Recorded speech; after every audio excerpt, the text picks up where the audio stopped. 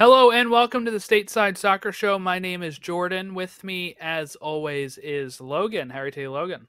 Jordan, I was actually thinking about bringing in the younger co-host for this episode, just because I think it's fitting if I just send somebody else in to do the work, and Who's I don't that? really feel like participating. I don't know. I gotta find, Is maybe it my cat's interested. Logan Next Pro? Yeah, Logan Next Pro. Yep, it's the child version of me because everybody's excited about development. Yes, if you don't know what he's referring to, then you're living under a rock. Because this happened, I don't know, maybe 3 weeks ago. We've kind of been on vacation. So we did our Apple TV grading, and now we're going to be talking about MLS trying to pull their first teams out of the U.S. Open Cup. Uh, they put out a statement on a Friday, and it was not going well for them after they put this out. 2 weeks ago is kind of around when this happened, and that's when U.S. Soccer responded. I'm trying to find the initial article, but it was 6 o'clock on. Ooh, when was this? This was like right before Christmas. All right, it was the 15th. The 15th at 6 o'clock, MLS said, hey, our board of governors have decided to send teams to the U.S. Open Cup from MLS Next Pro. The 20th, I believe this was. So a half week. It was about midweek, Wednesday, leading up to Christmas. They come out and say, U.S. Soccer came out and said, hey, as we move forward, we will continue our review of the Open Cup to ensure it aligns with U.S. Soccer strategic pillars. We remain committed to addressing the needs and concerns of all of our members, including MLS and other stakeholders, to enhance and improve the U.S. Open Cup. But they also said in this that they have denied the request to allow the MLS Next Pro teams to play for U.S. For MLS in the U.S. Open Cup. A lot of people were freaking out at this announcement, the MLS announcement, and then people immediately brought up, "Hey, U.S. Soccer can actually put a stop on this because in its bylaws it says that the top flight Division One, which is what MLS is sanctioned, has to play in every U.S. Soccer Cup and competition, and it mentions the U.S. Open Cup. They have to play in it." Now, a lot of people thought maybe U.S. Soccer would just allow this to happen, or maybe that it was already approved. Just, I guess, first, let's start with just your thoughts, Logan, on MLS trying to pull this. Um, Man, it's almost equivalent to the way that people felt possibly about the Super League, because I think when you look at this is a top tier league, basically deciding with all, they had to have all the teams somewhat on board with this, and have probably gone to the board and said, hey, we'd like to cut down on, and that's been a big topic of discussion for world football, has been cut down on games and the number of tournaments. But Jordan, I see this as more of just like a, like why? Why did you have to go and just go, no, we're not playing in this? Why couldn't you, and we'll get into this, why couldn't you just play some of the younger players? like let them field that roster instead of making a big deal about this, because ultimately they're going to have to play in it. Ultimately, MLS is not going to be happy. There's still going to be some MLS coaches out there that want to win it, that see the importance of this tournament. There's other coaches that don't see the importance of it, and that's kind of just how it goes with FA Cup and Carabao and the domestic leagues and Papa John's league and whatever the hell leagues they've got over there. But I was really annoyed because this is just big soccer, greedy soccer, sticking their hands into where, and you know what? If you're going to play your MLS Academy kids, like, play it then at their place. Go to the Charleston Battery. you don't get home games because there's no way you should be raking in any kind of revenue from any of this, especially if you're so content on pulling out of this. Don't, like, let them broadcast it, let them do what they want through their broadcast channels. Don't touch it. Like, it's going to suck, but I mean, if I'm USL, if I'm USL League One, if I'm some of these, NISA, like, I would just be totally upset because this is stunting the growth of the game. What they're doing is essentially creating like a farm league with the MLS Next Pro, which eventually those are going to turn into second teams, Jordan. And I know there's been a lot of talk about maybe relegation happening between those teams, but also like I don't know. We've got a lot to talk about, but this is really annoying. Like I was really upset by this. Same, and we were pretty quiet on it on Twitter. Yeah. I feel like a lot of other people kind of drove home the other points. Plus, I was kind of waiting for more information on this because a lot of people were pointing out that clause saying, "Hey, they have to play in it as Division One." My thought on how they were going to work around this was that they were just going to give the MLS Next Pro teams their kits and be like, well, they are the union this week. Yeah. It's kind of how I thought they'd get around that, honestly. And I didn't think U.S. Soccer would stop it. Thankfully, and I really wonder, I saw somebody speculate, did Major League Soccer actually file something with U.S. Soccer about this? Or did U.S. Soccer save MLS the embarrassment by being, we denied your request, even though they never actually requested it? Almost that MLS was trying to strong arm them, and U.S. Soccer was like, we're going to take the high road, and we're going to be like, we denied your request that you never actually made because you just made this public announcement. Like, I saw some people speculate that, and I do wonder if there's some sort of dynamic of that, or the other side of it is MLS made that request and thought, this is getting guaranteed for some reason that they thought it'd get guaranteed.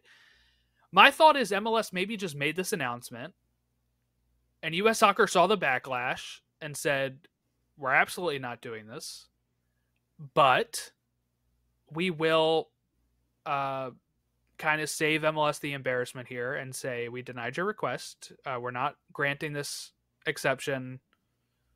We'll revisit this. We kind of all saw this coming at some point. I just never wanted to believe it, right? Like Garber mentioned, like mid-season, when we're talking about Open Cups and stuff, he's like, the fields are terrible, the stadiums are not up to par, and I can agree with a lot of that stuff, but that's also what you get when you're playing at a lower league. And then just the fact is, I do think the TV coverage is abysmal on it, and why people will say, well, if you actually cared, you would watch. Yes, the hardcore fans watch. The casuals are not going to turn on a really poor stream that we don't even know where it's at. Originally, these were all on ESPN Plus. This year, CBS got the rights because, or Turner got the rights, sorry, because they made the deal with U.S. Soccer for the men's and women's national team games. But then they weren't going to actually show them, so then some games had to be broadcast on YouTube, and then CBS stepped up and said, hey, we'll put some on Golazo and Paramount Plus if you're not going to show them on Max. And it was a cluster of trying to figure out, which one is this one on? So, is it on Paramount? Is it on YouTube? Is it on Max? Like, clean this up. That was a confusing part. But yeah, the fact that they wanted to try to do this, they say fixture congestion after they just created a whole summer tournament that they paused the league in is mind-boggling. Maybe just cut regular season games. Cut them down. We have 34, make it 30. And then you have these Open Cup games. Most teams only play 2. I think the winner probably only needs to play 4 or 5. It's not that much more congestion then. Right? Like, what are we doing here? This is definitely a power play from MLS because they don't want to deal with the lower leagues. They think that they're above that. And it is U.S. Soccer's place to be like, no, just like they did, and say, you have to play in this. Now they will absolutely, because this already exists, be able to move players from the MLS Next Pro to the MLS team for Open Cup games. And that is going to be how they get around this. And that's fine. I'm fine with that. But don't you dare just be like, oh, we're going to have Philadelphia Union 2 take the Union's place or whatever. That's dumb. If you're going to call up some players and be able to do that, fine. I understand that. You're going to give them development. You're going to give them all that stuff. But MLS Next Pro is not great. It's not great so far. You barely get any fans to those games. More people care about Open Cup than they care about MLS Next Pro. I'll say that. I do think that's true. It's not at the level of minor league baseball where you have people scouting out their prospects and stuff. Only the hardest of hardcore does that for MLS. And a lot of people don't understand, the casual fans don't understand what this cup is. They just don't. I remember people would be like, they don't market these enough, but they do. When I go to Union games, they'll be like, and our next home game is the U.S. Open Cup match against the Chicago Fire. And those are midweek games, and people don't understand. They're like, it's a cup? What? Like, people, and what do I mean by that is like the family of four that go on the weekend do not care about going midweek to watch an Open Cup game. They just don't. Maybe it's not understood enough by them, but that's part of the problem and why MLS thinks, hey, we can get away with doing this. Yeah, it's a tough spot because I think the leagues below them do struggle. USL teams disappear. USL League Ones disappear. NISA teams disappear. Whereas I think the backing by the MLS teams will help these teams survive. And yeah, they're giving them unique names to kind of give them a differentiating factor. Some right? are some are just Union too. too. Yeah. Right. But Chattanooga and Jacksonville got new names, which I enjoy. Which I think if you did this right, it could work in the sense of you could build this league to be quality. But then I think you got to extend it to the other leagues. Say, hey, this is just like Premier League. So if you go back, so I did this research whenever we talked about this with Stoppage Time when the Super Leagues were created and how much money and revenue goes from the top tier, the League One team, the professional team, right? That top tier league then divvies out some of their money from revenue to the lower leagues and the lower leagues to the lower leagues and so on and so forth. So it's a domino effect and everybody benefits from it. The European football system works that way, promotion, relegation. There's been talks where Garber said that, yeah, he thinks that relegation could work. They just have to establish more of a bigger That's lip culture. service, by the way. It There's is. Yeah. no way. No way. But ultimately what he's saying is the fact that like these teams have the hopes and dreams of becoming, I think what he means is that these teams could essentially become these expansion teams where we could have 35, 40 teams in this league before too long. That I think is more possible. I think there's a possibility where we get huge, massive conferences and we've got two different conferences that play against and it looks more like the NBA. But again, I see problems in the fact that like this just squashes development. And Jordan, I'm really thinking that U.S. Soccer Federation found out their tweet. That's why I was so mad, right? Like the NBA players find out they're getting traded through tweets. I feel like MLS like tweeted this and U.S. Soccer went, "What the hell? Like, what do you mean? What do you mean you're sending your second? So you can't do that." And I think it's a pissing contest. Like it's become that. I thought Garber was better than this, honestly. I know that he's probably a big proponent, but I guarantee you, Jordan, he's getting pressure from some of the big clubs. I guarantee it. Because I'm sure there are many people, just like there are in Europe, that are complaining about the amount of games that are being played. But if you're MLS, there's ways to fix that with some of the roster restrictions they have. So I don't know. Like I don't know if there's a good fix. I don't think US Open Cup really exists or survives without MLS. So they're kind of stuck. Like they're in a really tough position because they don't really have many good TV rights. I mean, I guess Paramount could pick them up. But how many people are going to watch that? That'd be, I mean, well, one thing that can help with this, and why I think this season is so important for it, and I might sound foolish at the end of the season here, but if let's say Paramount will keep the Open Cup for some games, right? I don't really know if they have to relicense it again this upcoming season or what, but let's say they do. They are getting USL Championship and League One and stuff this year for their platforms, and they're going to have games on CBS.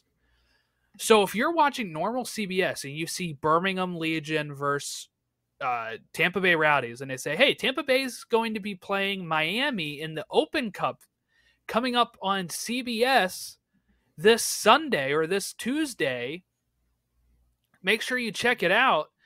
That can put some more eyes on this cup than, and CBS has got to be pissed that if they did continue to have the rights, or HBO, whoever currently has the rights for the Open Cup, or if HBO is not going to play it and they do put it back on CBS again, Messi just got into this league. They got to the semifinals, and that was a Messi game that CBS was able to say, hey, that's on our platform. The fact that that would be immediately not an option next year would probably have pissed them off. So I do think that you have to worry about, while usually the Open Cup is kind of bundled with the U.S. men's national team rights and stuff, there's now value there if Miami is going to play in it. There's now value there that they also have these lower teams that build up the competition on CBS. So if they're going to have some more games on CBS and get some more coverage for USL Championship, and that starts to grow more, and then they also say, hey, we also have this Open Cup game on over here midweek, and it's a big one versus an MLS club, then that's really great too. As a fan, I have so many fond memories of the Open Cup. I also have terrible memories of the Open Cup because the Union have lost 3 of those finals. But I have so many fond memories too. Going to Maryland Soccerplex in like 2010, 2011, and seeing DC United versus Philadelphia Union in this small stadium of 3,000 fans, because DC never played theirs at RFK. They always played at Soccerplex, which is now also the home of the Bobcats in Nisa. And seeing like Peter Nowak, the coach for the Union, got like a red card in the penalty shootout, and it was nuts. It was like this great game. I've gone to that Maryland Soccerplex and seen so many Open Cup games there. I've gone to Subaru Park to see so many great Open Cup games there.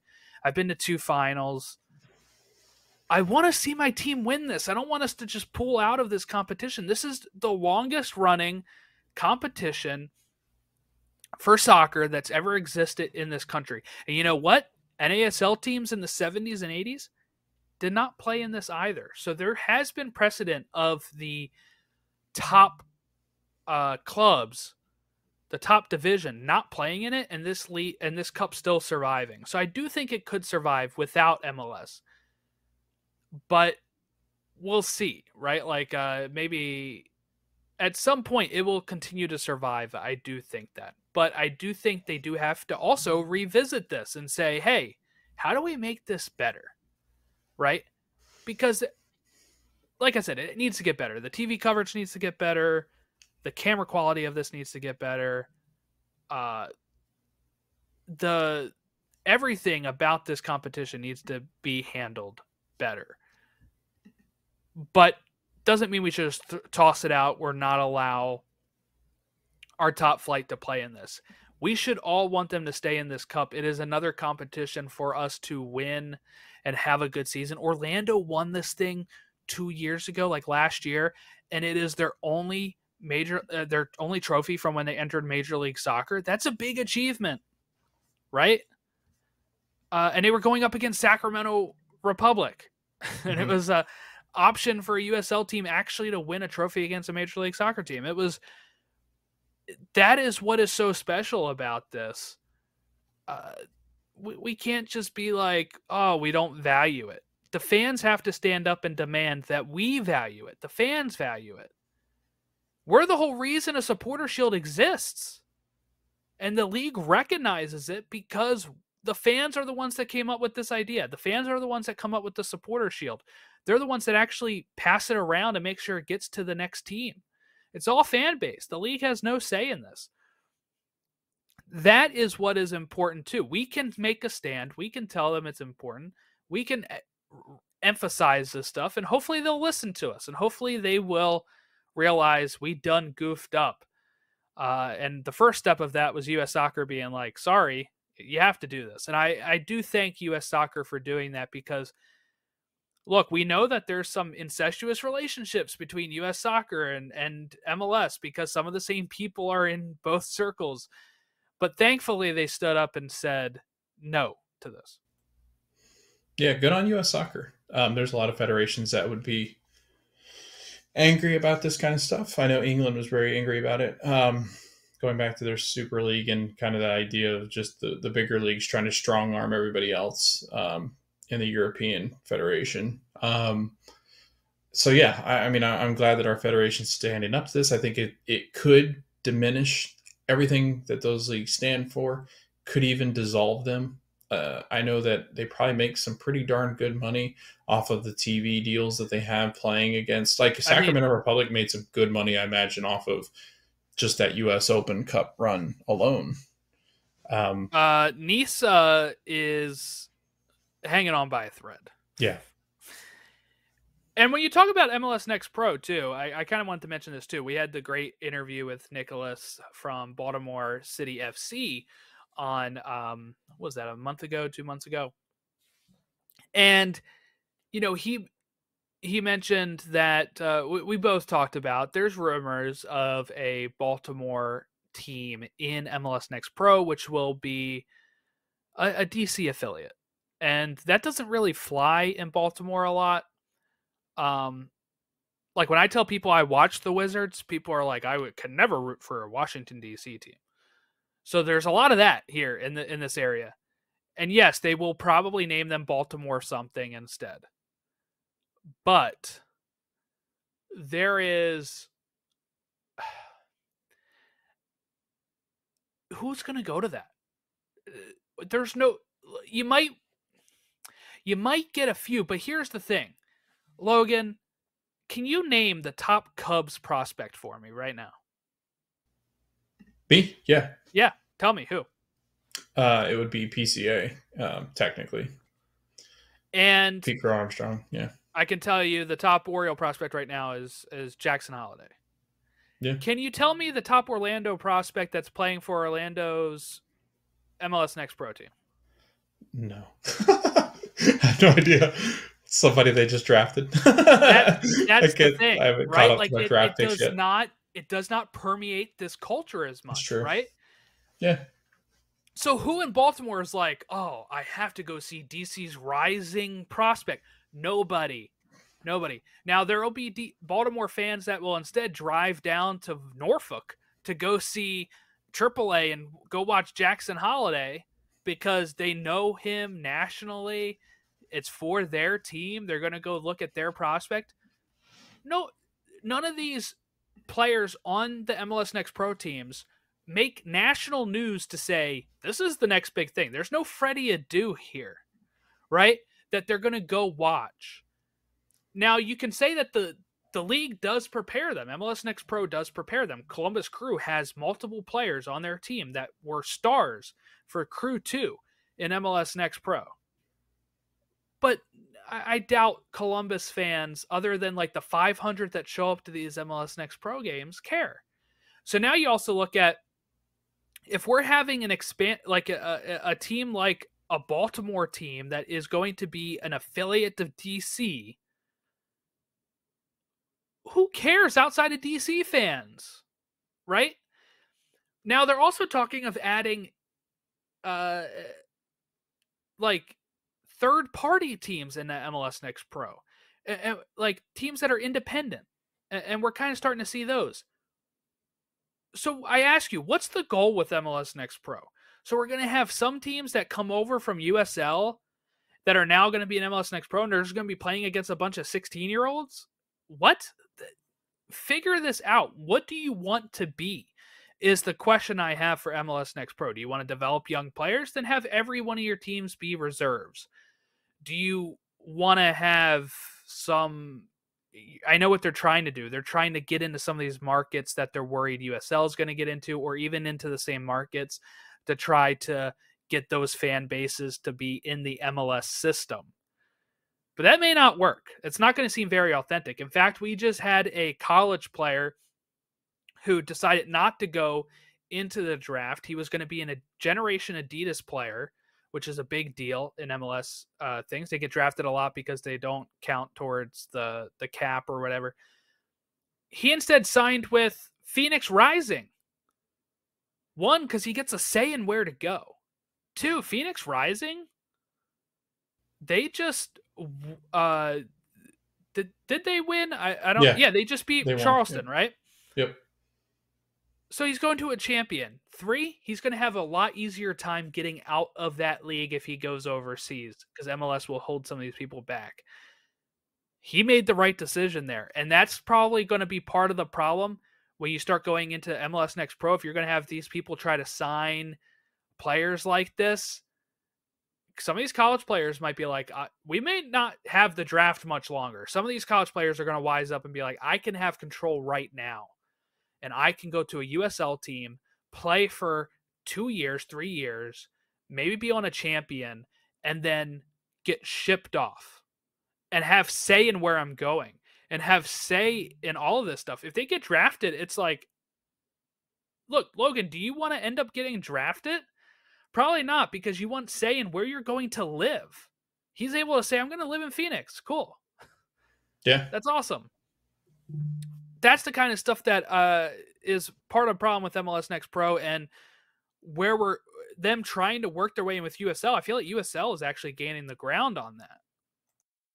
Yep. I totally agree. I think MLS is American soccer is in a tough spot just because They're trying to appeal to the American fan that's used to drafts and cups as the final season winning thing, but they're also trying to appeal to the soccer fan that's used to promotion, relegation, and youth squads and promoting prospects that way and signing homegrown players. It's a world. The two worlds are colliding. Yeah, and it's I don't know how they navigate it. And roster rules, like the United States, has always been a little bit more strict on salary caps, whereas European football, and they did not increase anything this year. Right. So, yeah, it's a tough spot. I get MLS not wanting to do it, and that's what's sad. I get it. Like, I understand. I get that. But it's not good on a lot of the development of soccer in this country. Because, like you said, Jordan, players are not going to want to now get drafted because they're afraid they're going to end up on MLS's next academy teams, playing with the academy teams when that's what they've been doing all their life.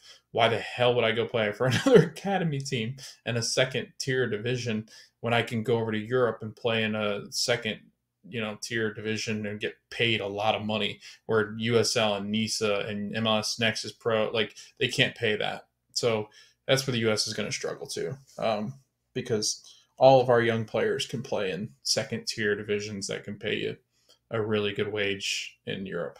I don't know. I think we're at a loss. And you get to, it's almost like how we did our college program where you get away from home.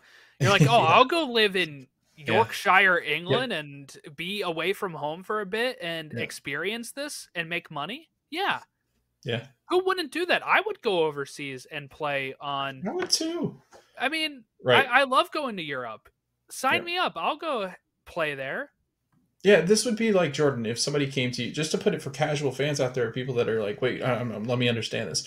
Imagine you were getting just out of college, or you hadn't finished college, you're just out of high school, and somebody comes up to you and says, we're going to bring you over to London, and we're going to pay you, well, maybe not London, let's say York, right?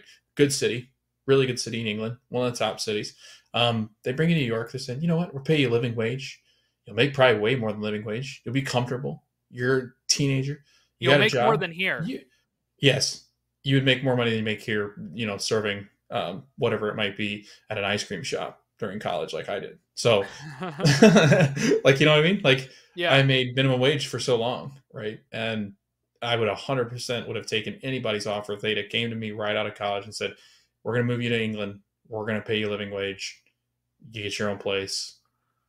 How does that sound? Instead of scooping ice cream. Haagen-Dazs comes over and they're like, we're going to take you to Netherlands. We're going to have you scoop ice cream over here, but we'll pay you more. I'm moving. Yeah. I mean, it sounds great. So that's where MLS is kind of stuck in this. People are using it as a leapfrog, right? Some of these youth teams, like one way that we were able to get some of these youth prospects on the Union were by showing, hey, look, we just flipped Brendan Aronson over there. We're sending Paxton over there, and then they get signed up for it. If USL teams are starting to do that, and they are, right? USL, was it Louisville just sent somebody Yeah, they're a really good player. over last year, Yeah. and then you see some of the college kids looking at that and say, hey, I can actually control. I don't get drafted. I go here. They're probably paying me more than I would make in MLS because I'm going to be the star of this team or whatever. And then they're going to flip me and I'm going to go over to Europe and I'm going to have more say in that, because that's one of the big, always come back to MLS. That's one of the big knocks on MLS still at this day and age is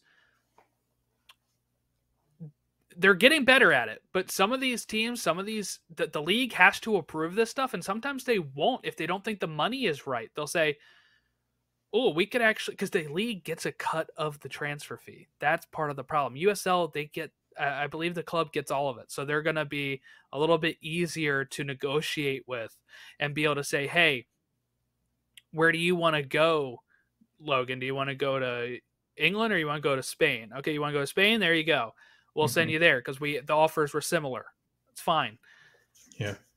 And, MLS, like we said, is kind of in this American model of the NFL, but then also trying to appeal to soccer European fans and roots. kind of in this weird mix that they're in. They'll have to loosen up some of these roster rules. I thought they would do a little bit more with Messi. You have to have a fourth or fifth DP. Like, we have to capitalize on this before he's gone. Yeah. He has a 2-year contract, right? Like 2026 is his last year, I believe, on contract. So they will have to up that around the World Cup or right before the World Cup, because there's going to be a lot more eyes on this league once the World Cup in 2026 happens. Yep. But yeah, we were all over the place here. Anyway, we're both anti taking the MLS teams out of the Open Cup. Really bad idea. Really bad idea. I don't know. I think that I know people will crap on Leagues Cup and say, well, they shouldn't have made this tournament. But actually, we both really enjoyed Leagues Cup this year. I love Leagues Cup. I think there's ways you can make both of these last. And like I said, just let's lower the regular season from 34 to 30 games. We already have this moment where sometimes we're hitting streaks in the season of nothing's happening. Right? Yeah. Sometimes we wait until 2 weeks before decision day to be rolling out teams. Let's just lower it to 30 games. You've added those games in the Leagues Cup. Let them continue playing Open Cup, and we'll be fine. Yeah, fill that with summer months, right? There's no reason to do 34 games. There's not. 2 months of cups.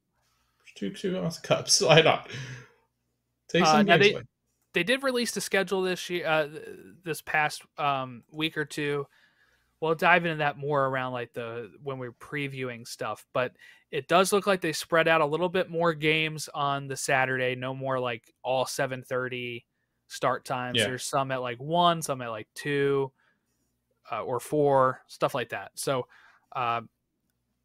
that's good. I think I was fine with all the 7:30, but I know some people were really anti that. So it looks like they've kind of realized, oh, maybe we were like limiting how many people can engage with some of these can't games. really watch. You can't watch them all when you're at the game. I'm at the 7:30. That's all the the other thing. 7:30 I'm games getting if you're a season ticket holder, you're getting it for free, Yeah. and you can't even experience it because by the time you get home from traffic and stuff, only the 10:30 game is on. Correct. It's rough. And you have to wait till the next day to watch wrap up, which you already know the scores and stuff. So or when you're covering it in the press box like we Yeah. were, and you're like, I home can't at even watch it 11:30. right now. Yeah. People were watching in the press box though. Like people will. Yeah. They watch Whipper like the 360. But you're focusing on the game in front of you. Yeah. I still want to know what that guy next to me was doing. Still so interested in what he was doing. I'm pretty sure he worked for a stat company because it's all he was doing was just clicking buttons. It was so cool. was like fascinated. I You should have I asked him. You should regret have not just been asking like, him. I yeah. do because he You was have to really go nice. back. You have to. I We know. have to I both have to get in sit next next to him year again. Like, what are you doing? because we are part of the Yeah, North American Soccer Reporters now. yeah. Look at us. Look at us. Who would have thought? We made it. All right. Anything else about this Open Cup thing? Or are we good? No, I think we got our saying. It's the worst. I don't like it. All So right. Well, thank you all for watching and listening along. Make sure you drop your thoughts on these thoughts of the Open Cup, and are you a hardcore fan that actually watches a lot of the Open Cups? Because I'll watch a lot of the Open Cups for my team, and then occasionally I'll watch other ones. And then once they're not actually once the Union are knocked out, it's kind of like, okay, I'll watch some of the USL teams instead of some of the MLS teams. But if you're listening along and you're anti MLS taking this out, make sure you watch the Open Cup this year. Make sure you make a point to show them that this matters. Make sure you watch the games. Make sure you're talking about the games. So don't just jump on this because you're anti MLS. Make sure that you're actually supporting the Open Cup if you're a fan or you're anti taking MLS teams out of the Open Cup. So make sure you watch games. Let us know your thoughts in the thoughts below. The comments. Email us, tweet at us, all that good stuff. Have a great rest of your week, and we will catch you next time.